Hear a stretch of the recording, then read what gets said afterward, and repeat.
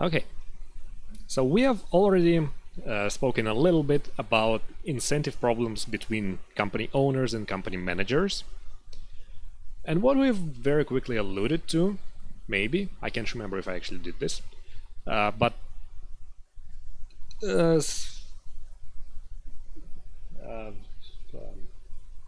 some of these incentive problems can be alleviated by carefully designing managerial compensation schemes. So ideally, what you want to do is you want to reward the manager for doing the right thing, punish them for doing the bad thing. So basically design a pay for performance scheme. The question is, how exactly do you evaluate managerial performance? So you can tie it to company profits. You can tie it to stock price, the salary of the manager. And in the end, you want to design a scheme that would incentivize the manager the most, but would be as cheap for you as a shareholder as possible.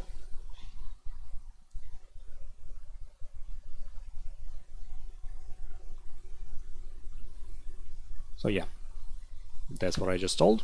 Let's do a very quick and simple model of this that'll help us see this.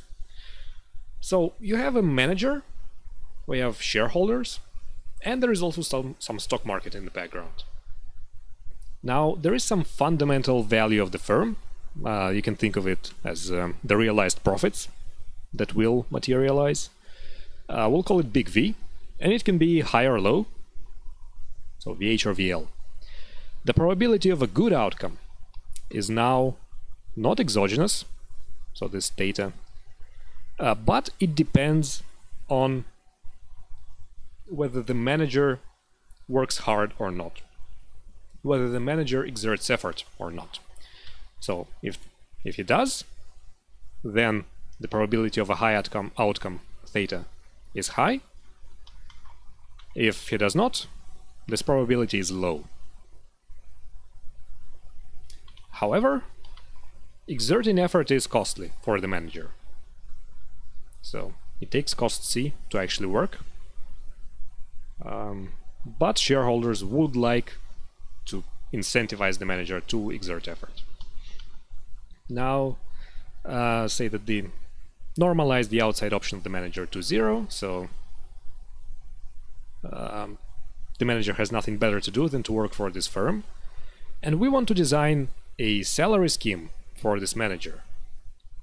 So choose wages, and for sake of limited liability, we'll say that these salaries are non-negative, so we cannot force the manager to pay us, which is quite often, I think, the case in reality.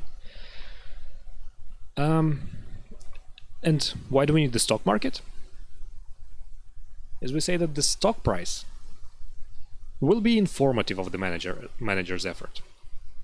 So the thing about effort is it is not contractable. So when we hire the manager, we cannot really put it in the contract that if you work hard, you'll get a lot of money. If you don't work hard, you'll get less money. We need to specify what exactly it means to work hard, and it's just difficult to specify it in terms of effort. So the company cannot make its salary schedule, manager's salary schedule, contingent on the effort, but it can make it contingent on company value, so the realized profits, say, or it can make it contingent on the stock price. And so what we will assume is that effort is not contractible, but it is visible. So everyone can see whether the manager works or not.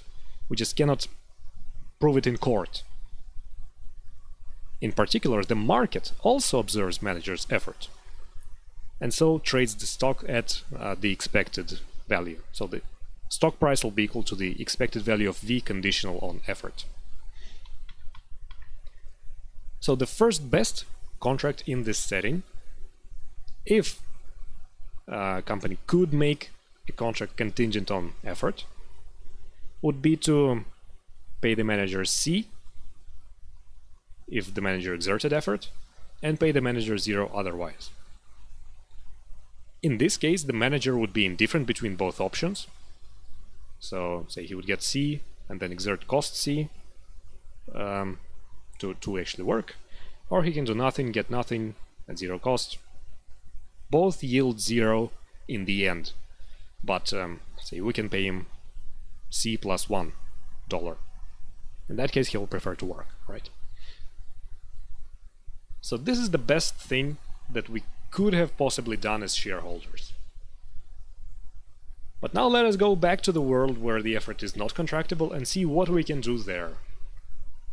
So as I told you, we can make this contract contingent on one of the two things. First, let's see what happens, how good of a contract can we make if we make manager's compensation contingent on company value or realized profits. I realize now that it's a little misleading because company value is kind of the same as stock price, or very close to that. So, but by value, let's mean realized profits. Okay? So then, the incentive constraint of the manager, the condition for the manager to be willing to actually work, will look like this. So the change in the probability of achieving high outcome, high profits, theta upper bar minus theta lower bar, times the difference in wages that this generates, so the wage premium for a good outcome, must be greater than or equal to the cost of effort. So if premium for effort is larger, then the manager is willing to work.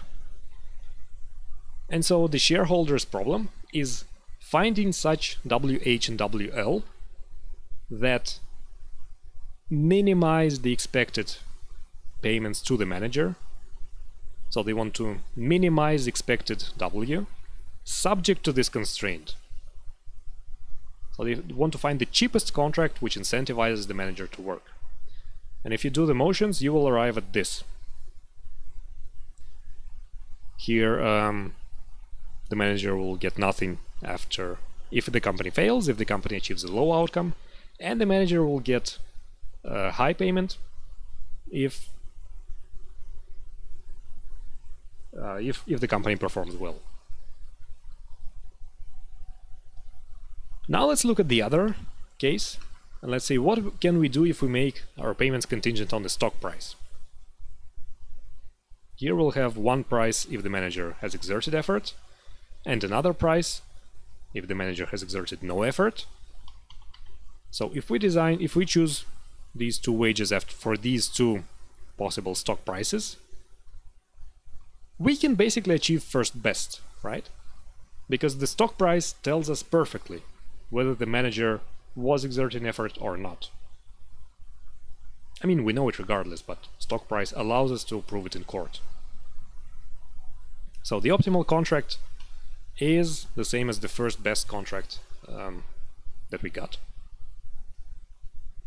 And if you calculate the expected payments generated by these two contracts, you'll see that this contract contingent on the stock price is actually cheaper.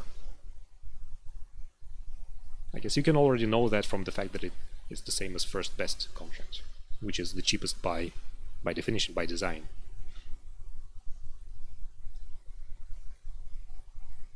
So the main reason it's cheaper is because it's more sensitive to the worker's effort, to the manager's effort. So in this stock price contract, manager's compensation is directly defined by his effort, while in the company performance contract, manager's compensation is still random, conditional on effort. And if we could assign negative wages, so if we could have negative WL, then we could do the same as first best, but we cannot. So we have this limited liability to be a binding constraint.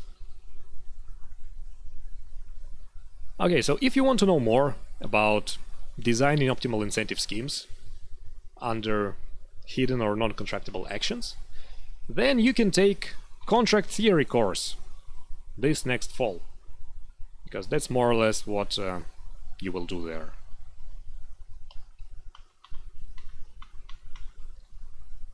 And we, in the meanwhile, will move on. No, we'll not move on. Just to outline one possible issue that may come up with tying managerial compensation to stock price.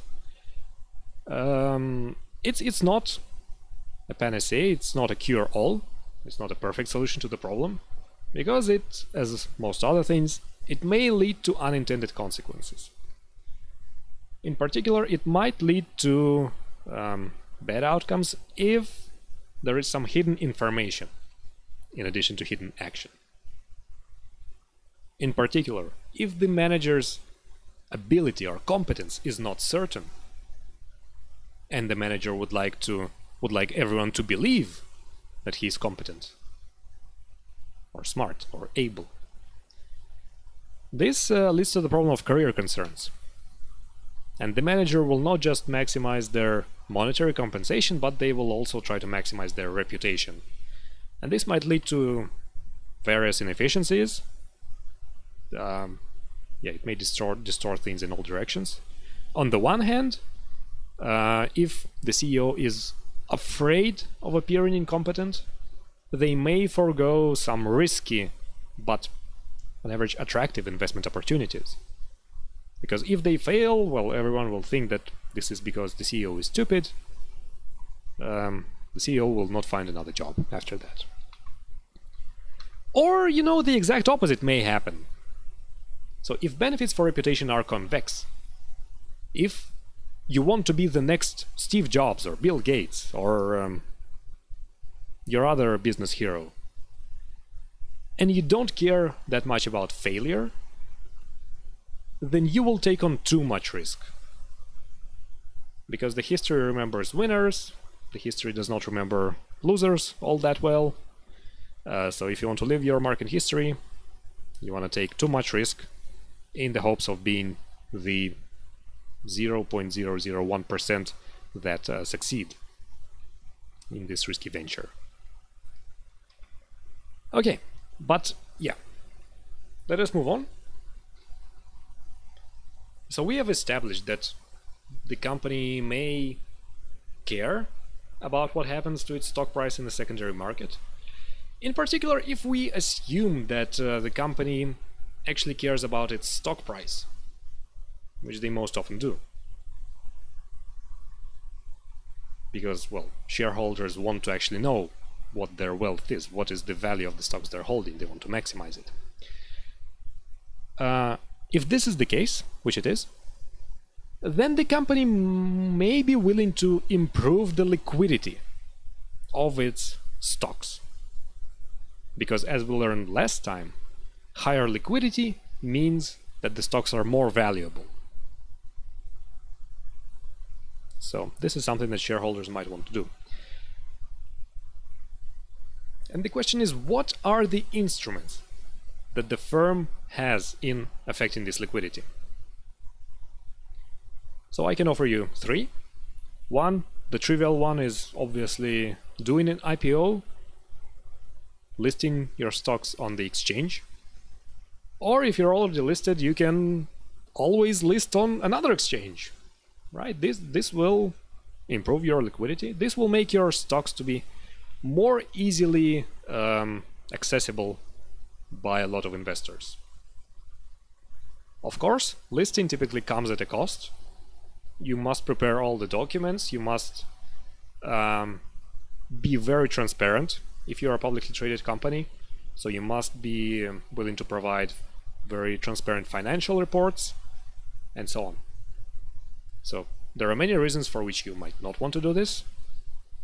For example, you don't want to give this information to your competitors. Or you might not give that much information to the tax authorities if you're doing some creative accounting, let's call it. So it is a costly way, but it is typically worth it because, well, just by revealed preference. We can see a lot of companies being traded on these exchanges, so they must find it worth it, right? Another thing you can do, if you are already traded on an exchange, if your stocks are already listed in an exchange, or if you are traded on one of the big OTC platforms, which are not that much different from exchanges except for transparency requirements, then what you can do is hire a dedicated market maker for your own stocks. So apparently it's a thing that's relatively popular in Europe.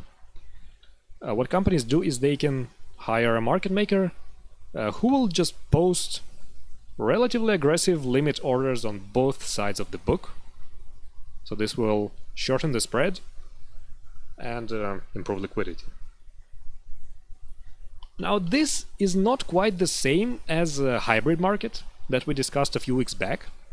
So if you remember, we spoke when we talked about market design for order-driven markets. We said, well, what would happen if we put a dealer together with a limit order book, right? And there were some bad consequences stemming out from that. But those were coming because the dealer could observe the order flow and the limit traders could not. So this kind of inefficiency does not really arise in this setting. Right here, our market maker would be just exactly as knowledgeable as other traders. So other traders would be not much less reluctant to trade if the company hires such a dedicated market maker. And finally, if the company has multiple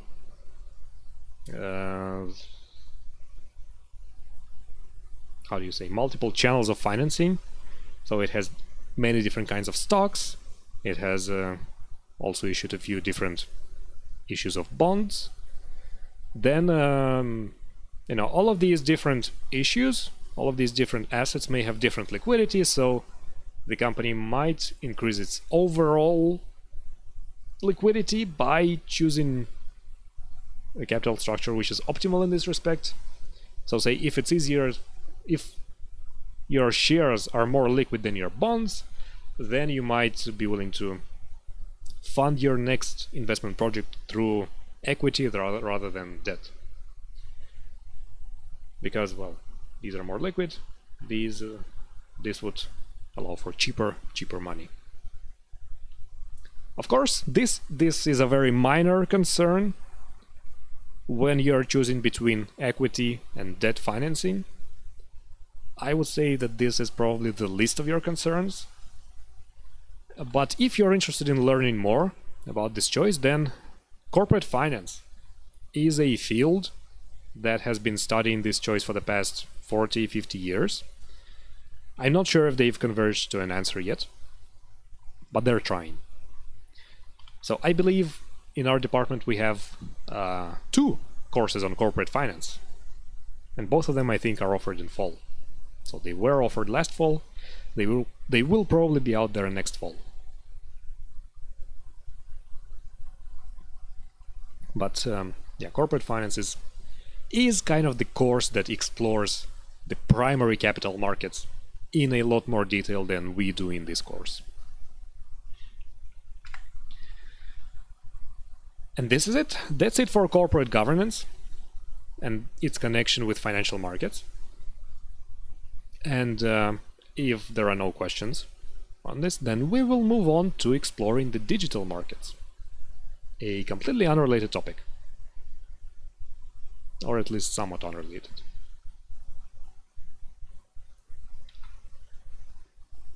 So I will start with this quote that relates the progression of financial market to Moore's law. So the quote says, "It should come as no surprise then that the financial system exhibits a Moore's law of its own. From 1929 to 2009, the total market capitalization of the US stock market has doubled every decade. The total trading volume of stocks in the Dow Jones Industrial Average doubled every 7.5 years during this period. But in the most recent decade, this pace has accelerated.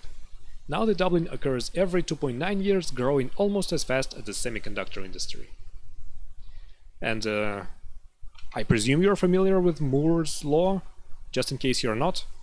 It's a law, empirical law about processing power of computers. It says that computers become twice as powerful and twice as cheap every 2 years.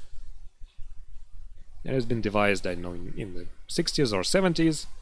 It's been holding up for the most part. It's slowed down a little bit recently, but you can still say that it holds. And this quote argues that kind of the same thing happens in financial markets. Market capitalization doubles, trading volume also increases geometrically, and it's a kind of nice lead-in in their paper to argue that the two are connected. So financial markets are developing because computers are developing. So we'll take that as granted. This discussion of digital markets will progress in 2 stages.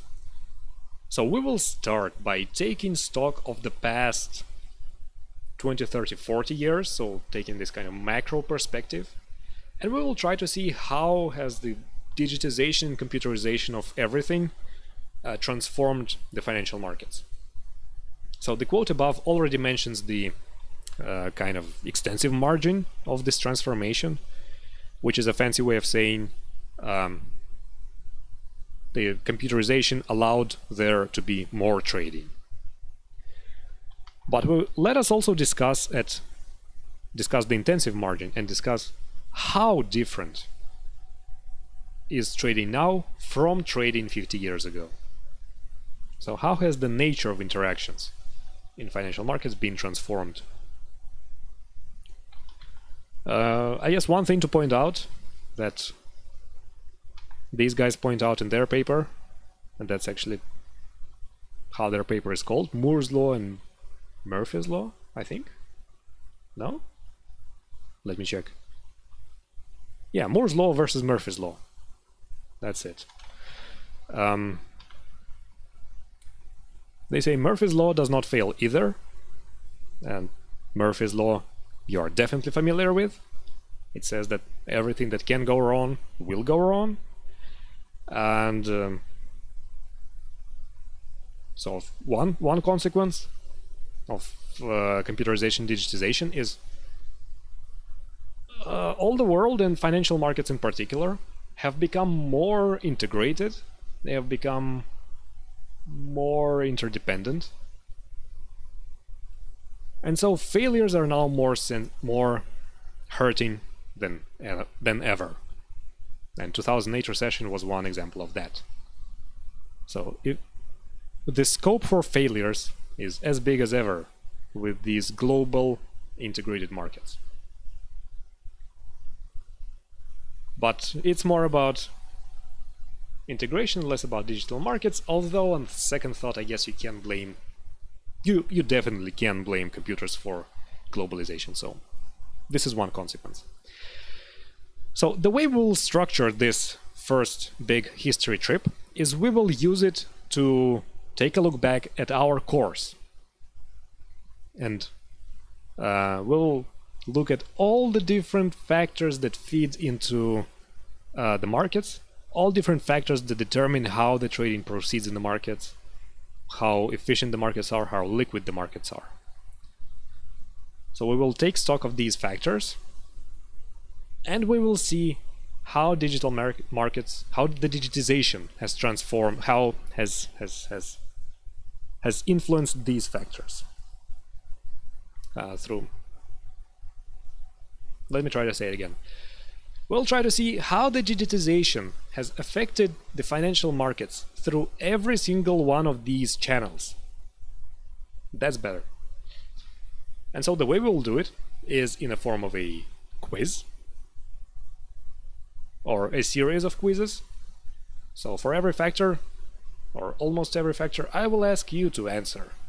And these are very quick questions, so I'll not give you any time to think. And I want you to take a second now to refresh the stream, or at least pause and play it, just in case you have fallen behind due to all the buffering.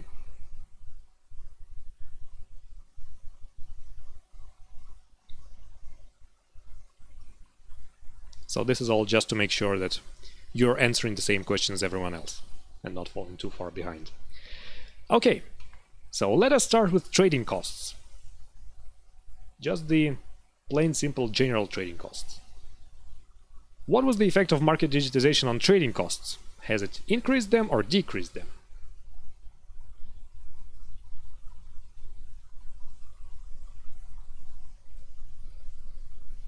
All twos, of course, you're correct. Plain and simple as I promised.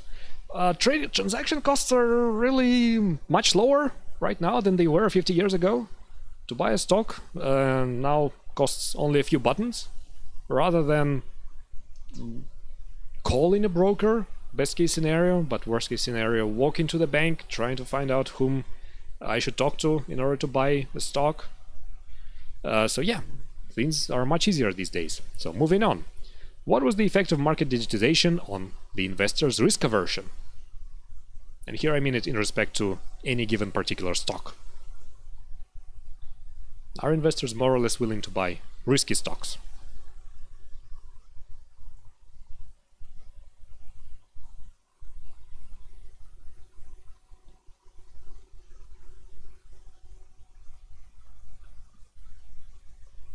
One, two, two, one. So the votes have split. And this is a less trivial question than the previous one. I would want to say that risk aversion has decreased, so investors are more willing to now take risky positions, simply because they can diversify this risk away more easily.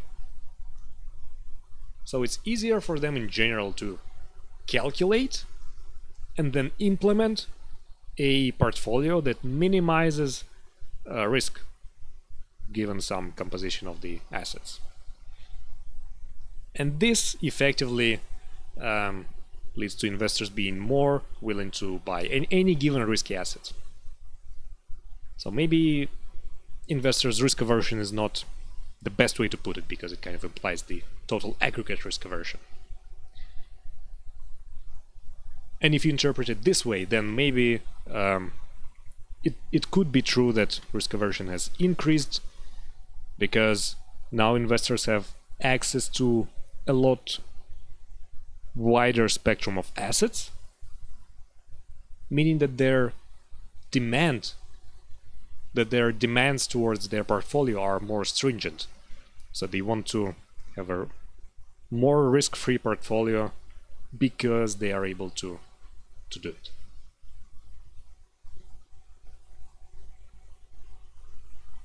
I was not able to formulate this channel as well as I could, so maybe it's not that good of a channel. I don't know.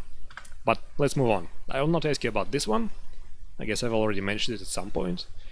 But the digitization has affected the way markets are organized, trivially. So basically these days you can use algorithms to cross the orders automatically, to match those who are willing to buy with those who are willing to sell,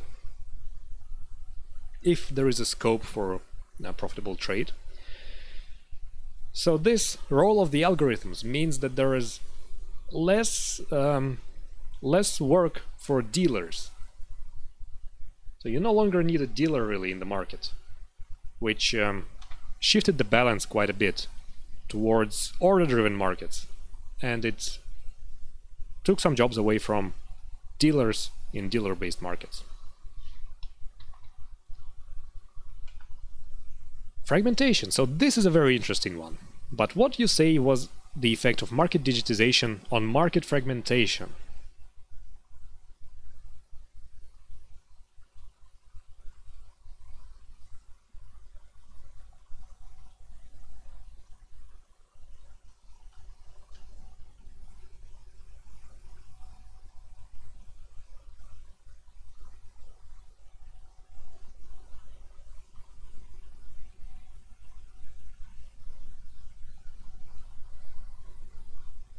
So we have 2, 2, 2. There are definitely many ways in which you can approach this project, and yet another 2. There are many ways in which you can approach this question, not a project. I guess it could be a project if you want to. But many ways in which you can approach this question. I also chose 2. So now the way I thought about it is distance is much less of a factor. So you no longer need to have a market in every town, in every city. So markets kind of have consolidated, right? It's not that much of a drawback for me now if I need to trade in New York rather than Copenhagen. It is inconvenient in terms of trading time, but I can still do it at relatively low cost. So it is probable that some regional markets have seen their significance quite diminished over time. So really this is more of my guess. I don't have any data to back that up, so don't take my word for granted on this one. But the other and the more important even channel is that the role of fragmentation, the impact of fragmentation has itself diminished greatly over time because of exactly the same reason, right? I don't really care much if trading in some given asset is now fragmented over 5 different exchanges, because it's much easier for me to gather information about how this asset is traded on these 5 exchanges. It's much easier for me to do it now than it was 50 years ago, or even 80 years ago, where you would have to wait a few days for a telegraph response. Again, my guess. I'm now thinking that it might be interesting to read a book about stock markets in 1930s or so, how they were organized. If you know such a book, send me a recommendation or a TV show. That might be very interesting. Okay, but moving on, proceeding with our course. What about transparency? So what was the effect of market digitization on market transparency? Has it increased or decreased?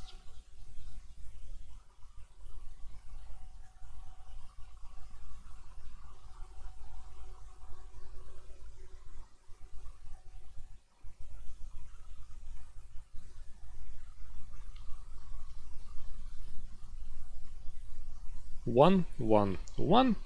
Yeah, I agree. This was one of the simpler ones. Although there are once again issues on both sides of the argument. So all of what I just said accounts for the fact that accessing information is now easier than ever. It's much easier for me to access information from markets halfway across the planet. But, you know, there might be some exceptions to this rule. In particular, if you are a trader on a physical trading floor, then you can see a lot. You can see who trades with whom, you can see what is traded, you can probably overhear what is the price, what is the quantity. So it might be a little difficult to hide from that. Of course, it's very visible if everyone just shouts transactions at one another, as it is or as it was the case in many physical trading floors. In the digital markets, on the other hand, this kind of information can be concealed, so it's much easier to hide the trading flow. It is much easier to make trading more anonymous. It is much easier to, block access to any different kinds of information. Yeah. So let's say this spectrum of possibility, the spectrum of possible degrees of transparency that you can implement in a given financial market these days is much wider than it was in the old days, in the physical trading floors. But it's not as immediate. The transparency has increased, although it has for the most part. Another aspect that we can think of is latency. And latency is another thing that has obviously also decreased. And latency, I interpret it as a time between you submitting your order and it being executed. So once again, in the analog world, you would have to call the broker, then the broker would have to call the dealer, then the dealer would have to find a match. So it could have taken a long time. Or, no, let me leave it there. These days with electronic platforms, it can be not hours, not even minutes, not even seconds, but the count is on milliseconds. So the trading is a lot faster these days, and this has produced a lot of new trading kind of meta strategies, new approaches to trading. For example, arbitrage is now almost instantaneous. So if you're a few milliseconds too late, the arbitrage is gone.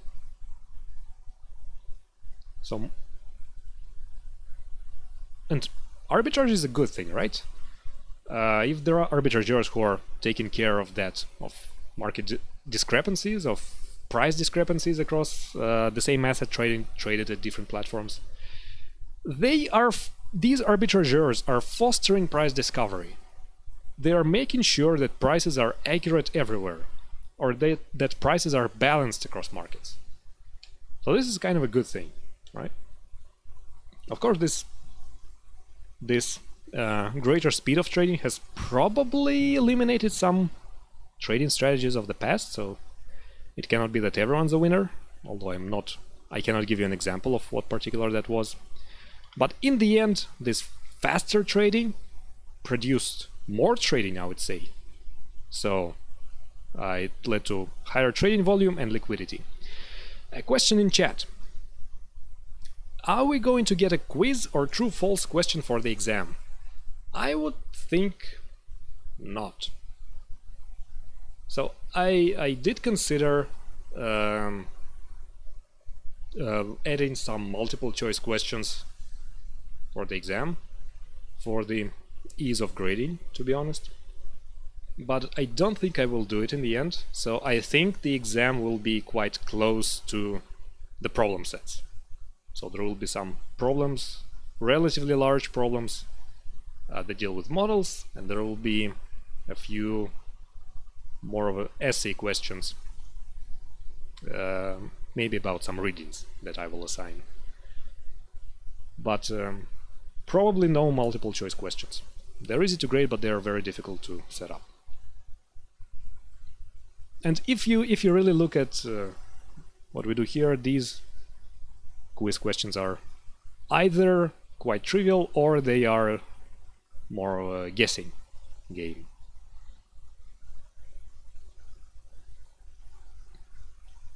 Okay, so going back to latency, this decreased latency has really brought to light the issue of heterogeneity of latency across investors. Of course, it's not the case that latency was the same for everyone back in the day, so it was still different for professional traders and for retail traders, because retail traders had to go through more steps to get their trade done. But these days, this high-frequency trading, the issue of having the fastest access to the market is really brought to light. And the reason is because a lot of companies, some companies, are really investing a lot of money into getting the fastest access to the market. I'm sure all of you have heard about this group of financial companies who put their own internet cable between Chicago and New York just to shave 1 or 2 milliseconds of latency. So I can't remember if these were New York traders getting access to Chicago exchange or Chicago traders getting access to New York exchanges. The second feels more reasonable, but they definitely did that. The absolute madmen. So the cost of this project was, of course, a lot of millions, hundreds of millions probably. So the question immediately came up: is this a good thing? Are these guys doing something that's valuable for the society in general, or are they just wasting money to harm everyone else, to exploit the slow traders? And we will look at this issue in greater detail next week. Our next lecture will be all devoted to high-frequency trading, and we'll see a couple of models of that. And the answer will, as usual, be it's not really clear. There are some costs, there are some benefits to HFT. So this, I believe, does not conclude our historical journey, because we have one more issue, one more new feature that was produced by the digitization, the computerization of markets, is the algorithmic trading. So now you do not need to submit all of the orders yourself. You can design an algorithm that will trade on your behalf. So you can tell the algorithm, you know, if this price goes there and this price goes there, then submit this market order. This was something that was definitely not possible before computers. I guess, well, limit orders are the simplest version of such an algorithmic order, but now algorithms can be a lot more sophisticated. So I want to emphasize that this is close but not quite the same as HFT. All HFT is, of course, algorithmic, because no human can conceivably react at a few millisecond latency. But algorithmic trading can also be slow, right? I can just put an algorithm that will sell automatically if the price of my portfolio drops too low, just to fix the losses, right? And this would make me able to not monitor the market closely, not to monitor the market price, but rather trust the algorithm to do it. Now, this has also greatly improved market liquidity, the amount of orders in the market. This ability to hedge more easily has made, once again, the traders maybe more willing to take risks, because they know that they are less exposed to these risks, if that makes sense, which probably doesn't. But let's suppose it does. So this made the markets more liquid, but also more fragile. Because the thing about these algorithms is they are quite often correlated, meaning that all the different traders, they put in kind of a very similar algorithmic orders.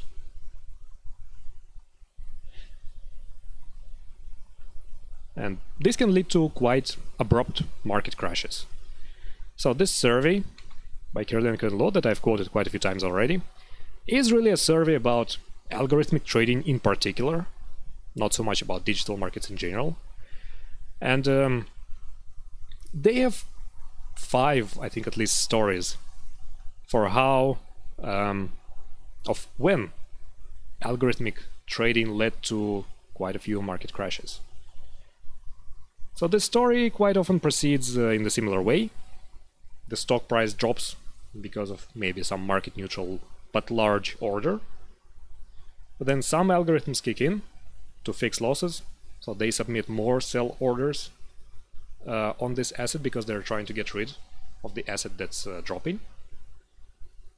So they create more pressure on the sell side of the market. This lowers the price even further and activates more algorithms and so on. So given that this loop unravels very, very quickly, this can really lead to very significant market impact. And if you're interested in particular stories, I really encourage you to read this survey. It's published in an academic economic journal, Journal of Economic Perspectives, I believe. But it's really more of a collection of stories. So they first go into history of what made algorithmic trading possible, and then they basically tell about all of these screw-ups that happened throughout the recent history. Here, let me take a quick digression. I promised you that I will add some readings to the syllabus on the digital markets, and there were basically two that I had in mind. This one and another one that we'll get to in a second. I opted not to because they do not really correspond to what I'm talking about. So I will not be assigning any mandatory readings for the digital markets.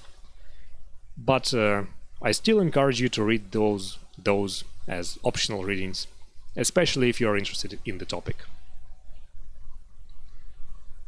And another small digression, apparently I lied yet again about finishing early. I will take another maybe 5 to 10 minutes. Sorry, yet again, last week repeats. But at least my speech is a little more coherent this week, I hope.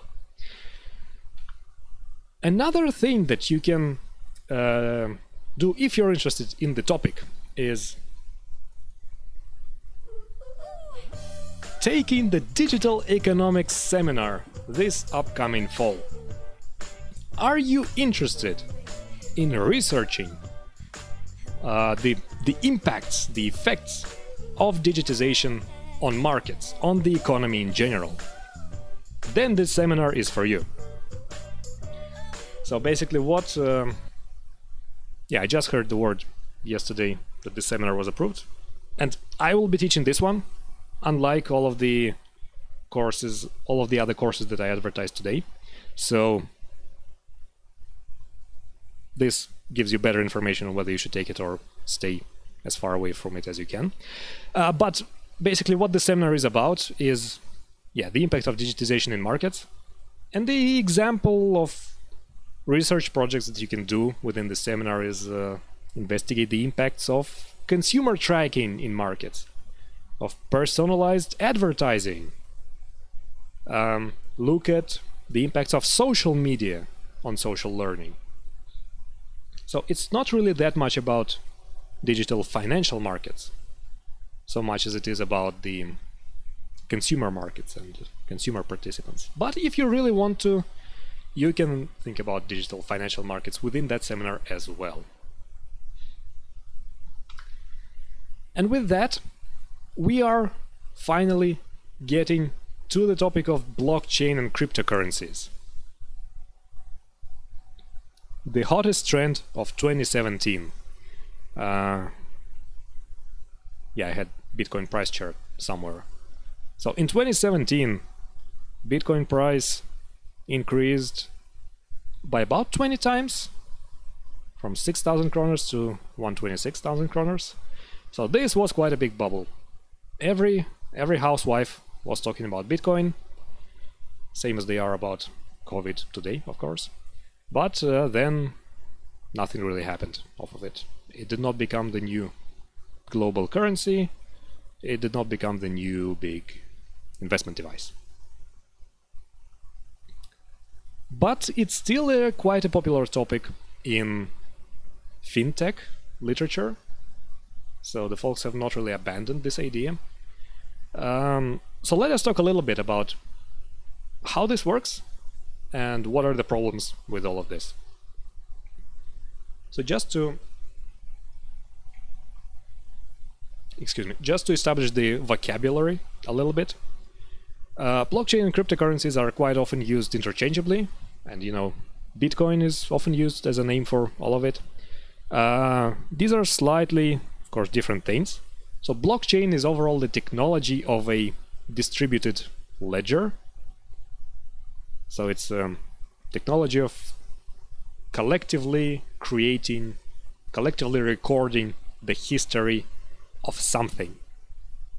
So cryptocurrencies in particular use this blockchain technology to record the history of transactions with their own internal currency. So Bitcoin in aggregate is a huge ledger that that lists every transaction in Bitcoin that has ever happened. And that's it.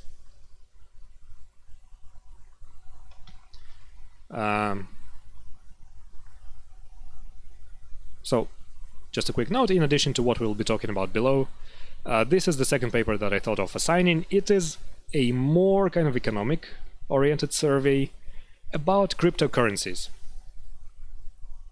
So if you're interested, you can take a look at that. I did not find it to be extremely enlightening, but this is one of the few references that I could actually find. So, why do we care about this in relation to financial markets? Now, starting with cryptocurrencies, because they were the popular thing back in the day.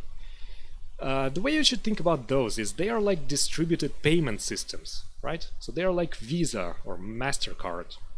You can use those to, instead of cash, to pay somebody. And if I decide to go to grocery stores and pay with Bitcoin, then they would basically be able to see in that distributed ledger, in that transaction history, that I actually paid them. So this is kind of a guarantee that I paid them. So this is how cryptocurrencies work. But cryptocurrencies are not quite the same as financial markets. But we can translate that mechanism, that general approach, to financial markets. In particular, so one example in which you can do it is say that coins are shares of some company. And the history allows you to uniquely determine who possesses the shares at any given point in time, and who traded these shares to whom.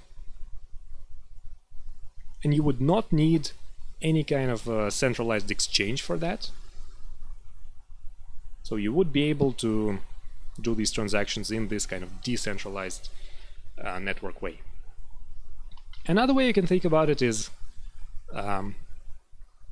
setting up the whole decentralized exchange this way, and it would also record stock transactions in this blockchain. But this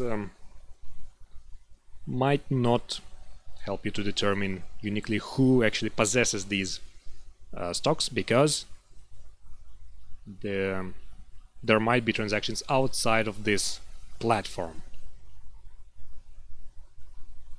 Unless you, of course, integrate the two approaches.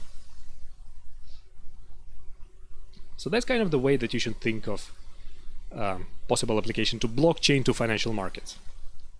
So what are the goods and bads of, say, setting up such an exchange or issuing your shares as a form of cryptocurrency, effectively?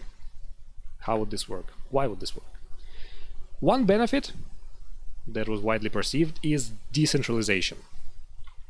So you no longer need an intermediary in your trade. You no longer need an exchange, a trading platform,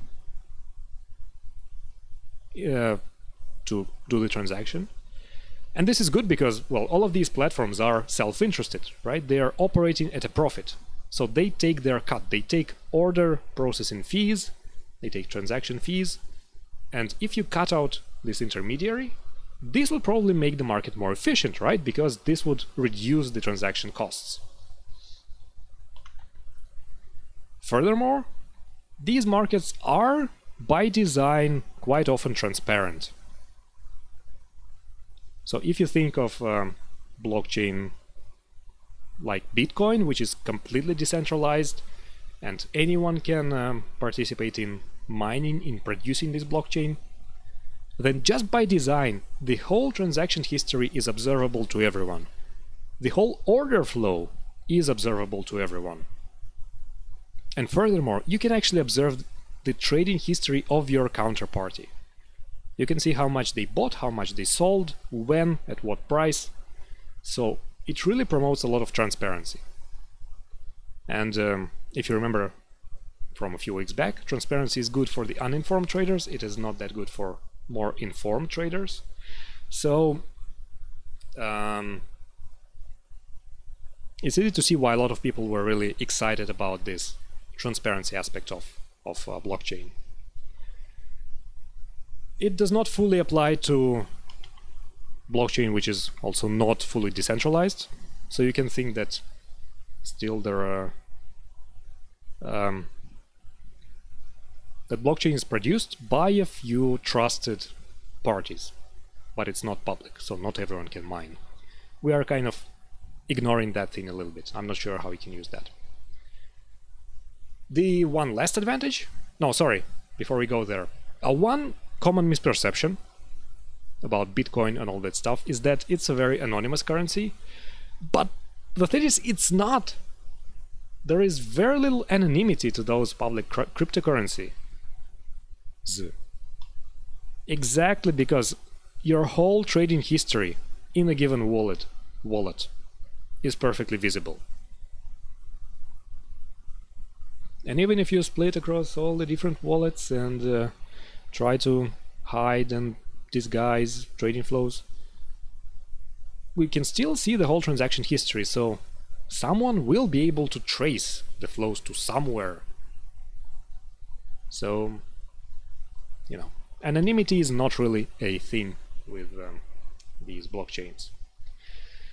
But one final benefit of public blockchains and blockchain technology in general is smart contracts. So I believe Ethereum has those, maybe some others have those. I am not super proficient in how these work, but you can basically think of these as an advanced version of algorithmic trading, or kind of bilateral algorithmic trading.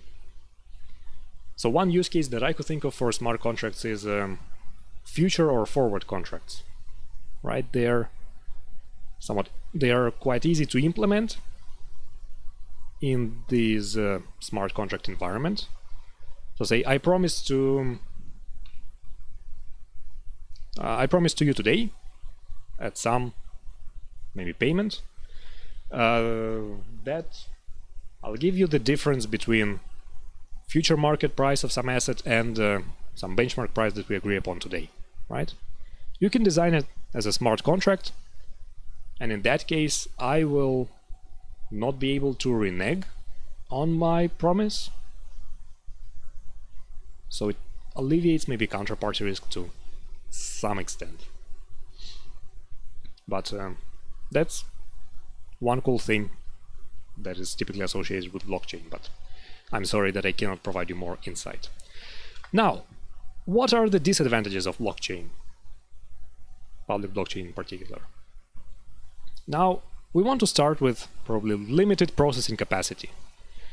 Now, the way that at least Bitcoin is organized is that the block size, meaning that the number of transactions that you can basically process per unit of time, and the frequency of these blocks are more or less fixed.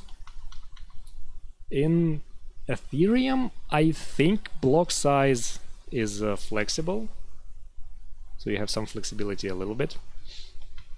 But so this is probably not a universal drawback, but it applies to some extent at least, to existing cryptocurrencies at least. So I'm not sure if you can design a financial market that's fully rid of this drawback. So this is obviously a huge drawback, because it means you cannot process as many transactions as you want. So if your market grows, if you remember that quote that we had today, if your trading volume doubles every few years, then you will hit the ceiling sooner or later. So you will not be able to process all transactions that are submitted to the blockchain, which leads to competition. So it leads to order cost and execution risk. Basically, how it happens in blockchain, I believe, is that along with the transaction that you want to be recorded, you are also offering some premium to the miner. So some basically reward for including your particular transaction into the next block and not someone else's transaction. So this basically brings us back to the order costs that we thought we eliminated. Right? We still have order costs here, but we're just paying them to a different intermediary. And I know I'm going way over time. I apologize about that. I guess there will be a YouTube video exposed, so you can refer to that if you want. But we'll finish in another 5 minutes, I think. I hope. So, not much left. So, okay, you still have those order costs, and now you also have the extra execution risk due to this bidding for transactions. So you might offer some reward to the miner for including your transaction, but it might not be high enough, and you might be outbid, and then your transaction is not included in the next block, and so then you would have to wait for the block after to try and bid again. So this execution risk is on top of any kind of execution risk that you might have from other sources for limit orders. Now, as you can probably guess, this produces yet another drawback, which is delay, which is now random due to this execution risk. But thing is, blocks are only processed rarely. I think for Bitcoin it's about 1 per 10 minutes, maybe 6 minutes, but somewhere in that ballpark. So unlike with Visa or MasterCard, where your transaction is verified pretty much immediately, or in financial markets where your transaction is once again verified very quickly, here you actually have to wait for at least 10 minutes to make sure that your transaction went through. So I would have to wait for 10 minutes in a grocery store checkout for the store to verify that I did actually pay them for my groceries. That's one of the big reasons Bitcoin is not the big ultimate currency these days. So I actually had one cool graph here. I'll go over it very quickly. Going back to the order costs. No, you don't want to go there? Okay. Here it is. So this is the graph of Bitcoin order processing fees averaged throughout the day over the past 9 months or so. So way after this Bitcoin hype. One thing you can see here is that it's really volatile. It's not anywhere near smooth. It has these huge jumps from day to day. So not even from block to block, but from day to day. These are quite significant, right? So if a transaction cost in a given day is low, I think the way it goes, transaction cost is low, that makes traders more willing to trade. So they come to the market, they flood it with transactions, competition intensifies, so the order cost increases. This drives the market, some market participants away, which eases the competition and drives transaction costs down yet again. I'm not sure why it does not stabilize in equilibrium, but this is just one thing that happens. So not only you have order cost, but this order cost is quite uncertain. So it's yet another risk factor to incorporate in your decision making. If you also look very closely at this graph, you'll notice that a lot of these have sort of M-shaped pattern. I have absolutely no idea why that is. But it seems, to me at least, like it's really present in the data. Maybe I'm seeing things. But this is really bizarre to me, this M shape. Okay, so that's just a graph that I wanted to show you. Going back to our drawbacks, of Bitcoin, blockchain, and all of that, you have an issue with clearing and settlement. So when you're trading on an established exchange, you have a trusted mediator, and this intermediary kind of absorbs the counterparty risk. So this intermediary takes it upon itself to make sure that if your order to buy or sell went through, then your money is taken and your asset is delivered to you, or vice versa.